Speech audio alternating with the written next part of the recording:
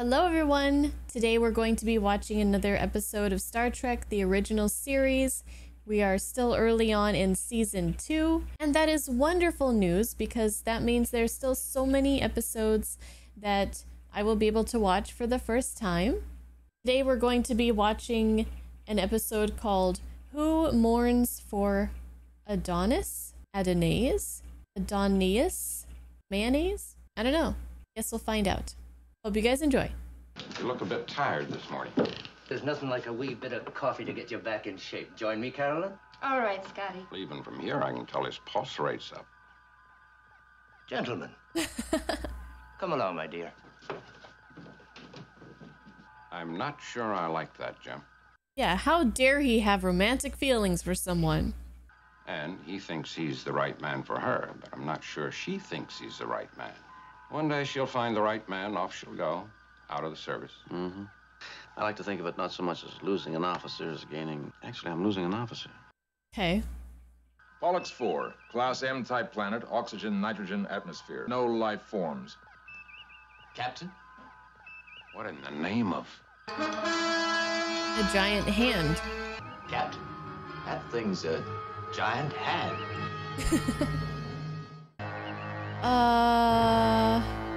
What is it, Mr. Spock? Is it, a hand? Negative, Captain. A field of energy. It's coming for you! Woo! It's almost as if it means to grab us. All engines, reverse. Yeah, I'd be a little bit worried too. Oh, man. That guy on the ground there, he took his job seriously. He took a hard tumble there. So were they worried that Scotty was gonna get his heart broken from a lady who doesn't, like, won't think of him that way and will eventually just run off with some other man?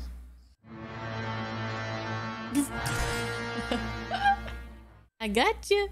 Got your nose. Try rocking the ship. Whole impulse power forward and back. No results, Captain. We're stuck tight. Captain, a most curious development on scanner 5-7. Green on, Captain. Hello. Head floating out in space. Interesting. You are most welcome, my beloved children. Your places await you. You have left your plains and valleys and made this bold venture. You have made me proud. Daddy? God? The long wait has ended. Are you responsible for stopping the ship? Yes? I don't know who or what you are, but I must warn you, we have the power to defend ourselves. Release this ship. Agamemnon, Hector, Odysseus. I don't know what to think about this, but I feel like I should have paid more attention to my mythology. What is it? Greek? All right, whatever you're doing, turn it off. Pressure's gone, Captain. That was your first lesson. Remember it. I don't like this guy at all. You and your officers to join me. You are returning home. Let your hearts prepare to sing. Questions. Who is he? What is he? How do we fight against him? How do we reason with him? I like the My outfit. children, long have I waited for this moment. You know of Earth? Search your most distant memories, those of the thousands of years past. And I am there. I am Apollo. And I am the Tsar of all the Russias. Mr. Check. Sorry, Captain. I never met a god before. And you haven't yet. Lots of questions. Zeus, Athena, Aphrodite, Artemis, we knew your Earth well 5,000 of your years ago. Would you mind telling us what you want without all the Olympian generalities? You will not leave this place.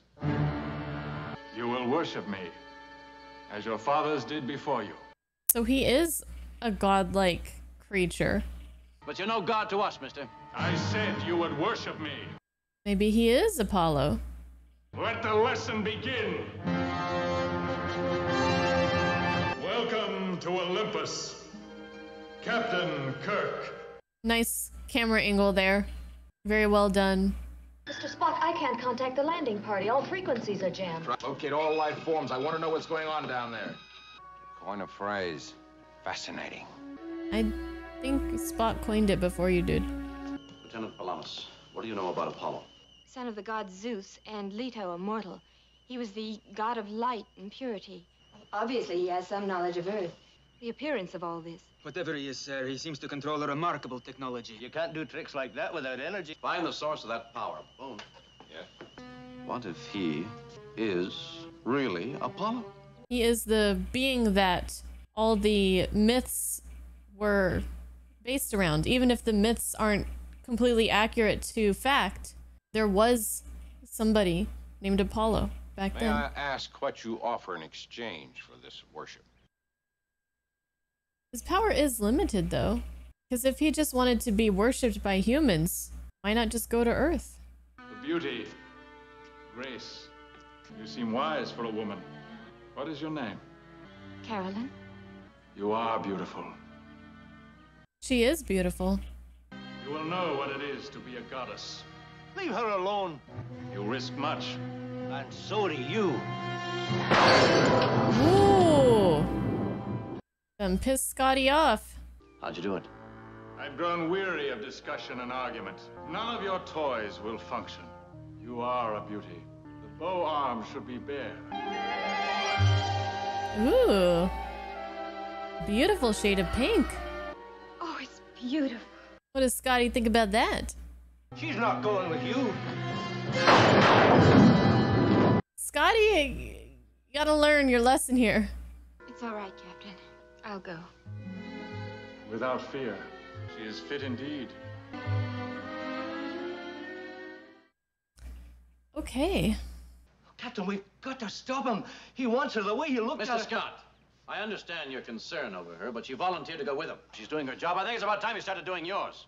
I want no more unauthorized action against Apollo. That's an order. Aye, aye, sir. Besides, you stiff-necked thistlehead, you could have gotten yourself killed. Scotty doesn't believe in gods. Apollo's no god. He could have been taken for one, though. Once. A highly sophisticated group of space travelers landed on Earth. Yes. Creatures like that would have been gods.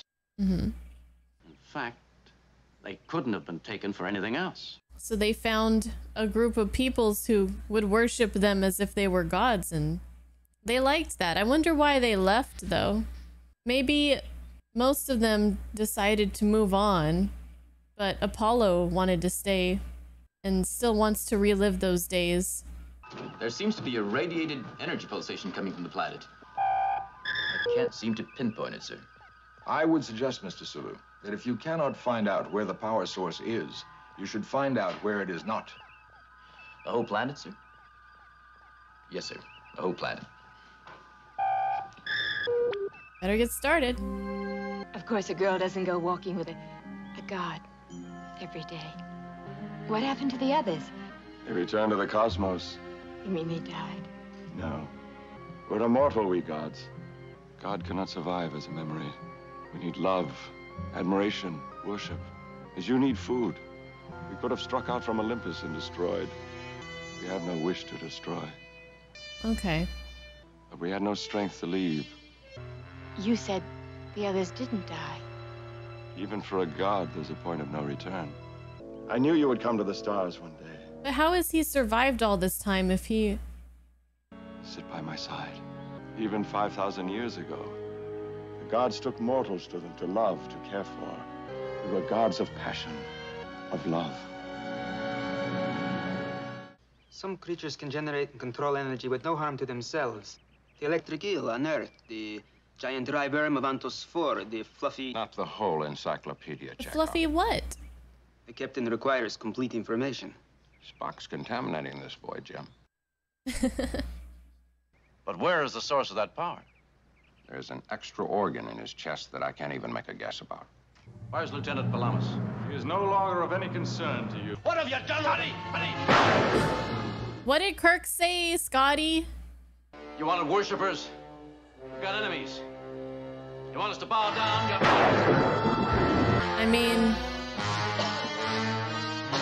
You can worship in admiration, or I guess you could worship in fear. You will learn discipline. You will learn... Oh. He's tired. Apollo looked very strange when he disappeared. Tired or in pain. Mr. Chekhov, that might very well mean something. You think maybe he's off somewhere recharging his energy cells? Something like that. If we can wear him out, overwork him, that might do it. The trouble with overworking him is that it can get us killed. Yeah. Not all of us, Bones. It's a chance we'll have to take. Very dire situation if he's suggesting to sacrifice one to save the rest. I'm connecting the bypass circuit now, sir. Speed is essential, Lieutenant. Mr. Spock, I haven't done anything like this in years. I can think of no one better equipped to handle it, Miss Uhura. Please proceed. Sectors 1 through 25, charted and examined. No chance at all of power originating in those areas. Continue the search. Aye, sir. Unable to break completely loose from this force field, but we might be able to punch some holes through it. You'll take these equations to the nuclear electronics lab. I want them to work on the problem of negating the force field in selected areas. So if they can pinpoint the source of the energy, and if they can shoot through the energy field that's holding them, they might be able to get rid of his power. Trying to escape me. It's useless. I know everything you do. I tried to be compassionate toward your kind. You know nothing about our kind. Your tricks don't frighten us, neither do you. Mankind has no need for gods. We find the one quite adequate. I offer you eternal rest and happiness, but what I ask for, I insist upon. Approach me. Light the ancient fires. Kill a deer. Apollo has spoken. Go! We're tired of your phony fireworks. Mortal, you have earned this. No, don't. You said you were gentle and understanding. Lieutenant! How can they worship you if you hurt them? Lieutenant. You're ruining everything. You know so much of love. She's just... Please don't hurt them. She's doing what she feels is best. Doesn't know their plan, though. I shall be lenient with you, for her sake. You will make plans to bring the rest of your people down. You will dismantle your ship for the supplies you need, and I'll crush its empty hull. I shall be patient no longer. She risked her life for him, for Kirk. Captain, we've got to do something. We were doing something until our brave lady stepped in and saved us. Any more good ideas, Jim? Yes, I have. One more, and it depends on the lieutenant's loyalty. If she fails us... Her loyalty to them or to Apollo? I offer you more than your wildest dreams have ever imagined. To become the mother of a new race of gods. All men will revere you. And I shall love you for time without end. You shall complete me, and I you.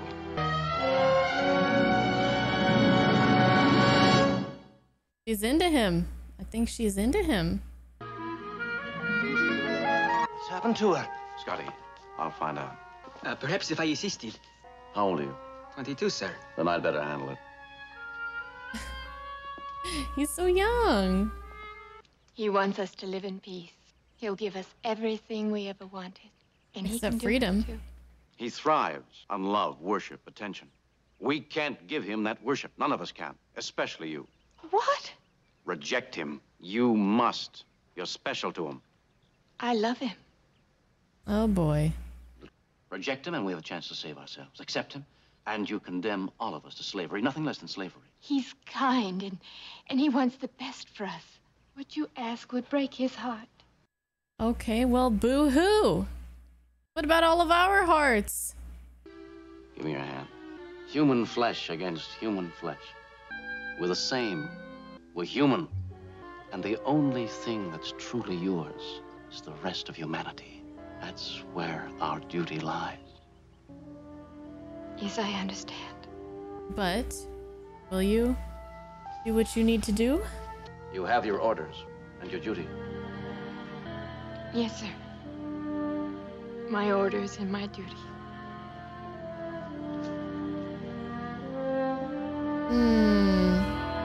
I guess following Kirk's orders is kind of like another form of slavery if she no longer wants to do it.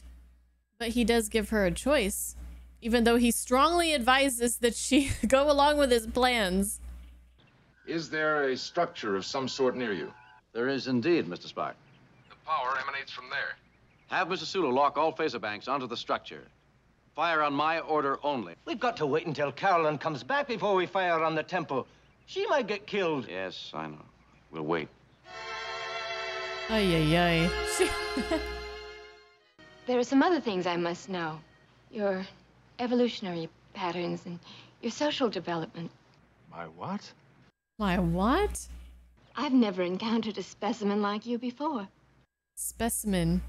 I've chosen you. Well, I'm sure that's very flattering, but I must get on with my work now. Your work? Well, surely you know I've only been studying you. You love me. Well, I could no more love you than I could love a new species of bacteria. Damn! She called him as low as bacteria to her. Is that the secret of your power over women? The thunderbolts you throw? Oh, he's mad now. What the devil is that? Stand by your faces, Mr. Spock. Prepare to fire on my signal. Kirk out. Should they get away from the structure? Captain, we've got to go and find him. We've got to be here when he comes back. But what if he doesn't? What if... Scotty, just hold on. Well, hard to love this guy now. Mr. Spock, fire those phasers. You don't blindly love and worship him, then this is what he turns into.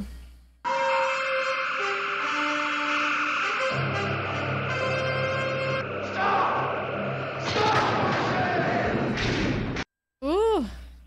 Scotty!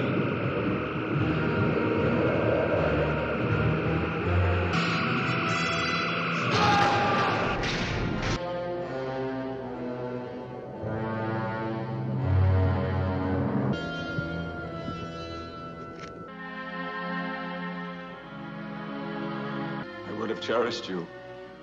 I would have loved you as a father loves his children. Did I ask so much? We've outgrown you. You asked for something we can no longer give. Mm-hmm.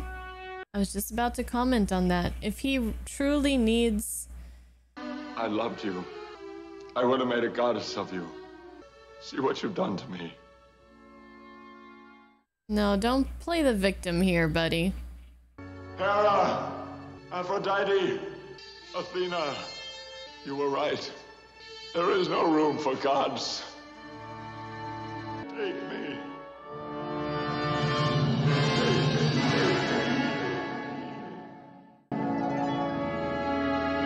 But there's a whole universe out there with civilizations that would gladly worship them as humans did 5,000 years ago, no?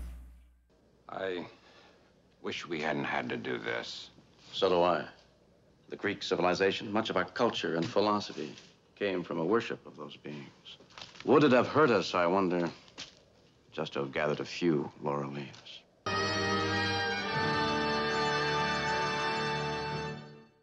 I do find it fascinating, the idea of beings that humans or a civilization once looked at as gods to be not quite gods, but powerful enough and strong enough to be worshipped as gods during that time.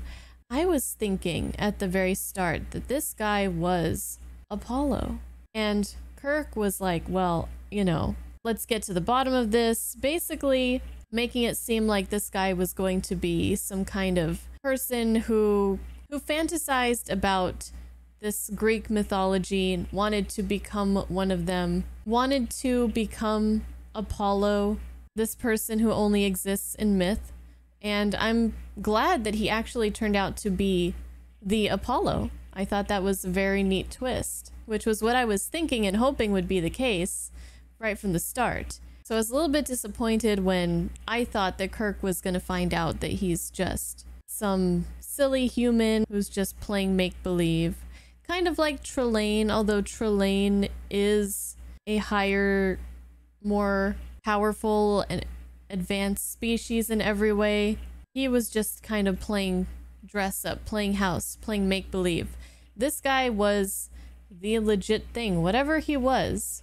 So a species of creatures that that their sustenance seems to actually be worship, love, and adoration from a lower species. I really think that he should not have focused on Earth to try to gain that, but I suppose he just didn't understand. I wonder why, when they deemed Earth and humans unable to be fit to give them that adoration, why they couldn't just move on.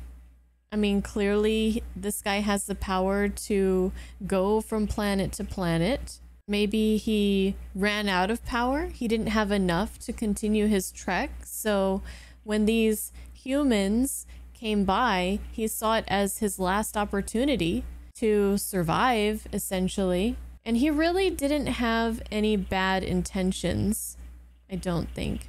But again, he just didn't understand. Humans had evolved in such a way that they could no longer serve one another like was necessary. This might be an unpopular opinion and I might get some flack for this, but I will always be honest with you guys on how I feel. But I was not too thrilled with the way that they wrote Scotty's character. I do understand that it's very easy to have a lapse in judgment when it comes to somebody that you're infatuated with, but we have seen time and time again the members of this crew being able to keep their composure in very tough situations. And while the first outburst with Scotty is quite understandable given the situations and his feelings and his gallantry, it didn't seem right in character from what we know about him. And we've seen his professionalism and his reverence to Kirk. The fact that he kind of kept going on, even though Kirk was telling him to stop and calm his damn self down, he kept on doing it. Was a little bit, just a tiny bit aggravating to me. But I did, on the flip side of that, like to see a different facet of his character. We got to see a little romantic side, a little bit of Twitterpation, as I like to use the phrase. I really enjoyed how the crew that was still on the ship was able to really shine in their ingenuity and their working together to solve a problem. A lot of times it seems like it's left solely to the landing party to figure out how to get out of a sticky situation. But in this case, we got to see Spock and Sulu and Uhura using their strengths, their ingenuity, their skills to come up with a solution. And lastly, about the idea of the godlike beings in this universe. None of them have been portrayed as an actual god, and I was kind of under the impression, I guess, or I never really thought about it, that the characters might have some kind of religion or belief in a god. One of the lines that made me think about that for the first time was when Kirk said, "We don't need any more gods, just the one is enough," which leads me to believe that the characters and the showrunners are probably thinking about and believing in a single Christian god, most likely. And yeah, that's just not something that I ever really thought about. So I just found it kind of interesting for that to come forward through to the show, if that makes any sense. So I guess the way that religion is handled in fiction was probably different back then than it is maybe now. And if anybody can shed some light upon that, then I would be very interested to hear. And to wrap all of this up, this was one of my more enjoyed episodes, I think, of the season so far, though we still have a lot to do, a lot to get through, which again is exciting, but the set of this one was a lot of fun. The ideas in it, of course, the costuming is great, but we never learned who Adonais is. So I think I'm gonna have to do a little bit research right now. Just give me a moment. Okay, so this is probably a little bit more than I can understand with just a quick little research of, but Adonais is the title of an elegy written by Percy Shelley for John Keats, who was an author. It says the title of the poem is modeled on ancient works such as Achilles, which is a poem about Achilles, and in it, the untimely death of the Greek Adonais is referred. So what does that mean for the title of this episode? I'm not exactly sure.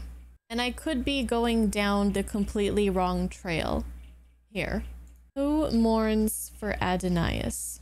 Adonis was the mortal lover of the goddesses Aphrodite and Persephone, who is famous for having achieved immortality. So I can see the kind of pieces to the puzzle here. So we have Adonis, who was widely considered to be the ideal of male beauty in classical antiquity. A person in Greek mythology. We have Shelley, who befriended Keats and probably loved him very much as a friend and thought maybe he was a beautiful person, thus connecting him to Adonis, and then modeling the title of this poem, of this eulogy, after Achilles, or however you would say it, to make it Adonais. I would love to hear some insight if you guys have it, if there's been like an interview with the writer of this episode or anything like that. And yeah, that's about all the brain cells I have for right now. This was kind of a lot. Very interesting. Maybe one of those episodes that I'll keep thinking of later on. Who knows? Lots of really intriguing ideas and thoughts that come out of this one. So thank you guys again for watching, and I hope you guys enjoyed it. How would you rank this episode? And I'll see you guys in the next one. Bye-bye.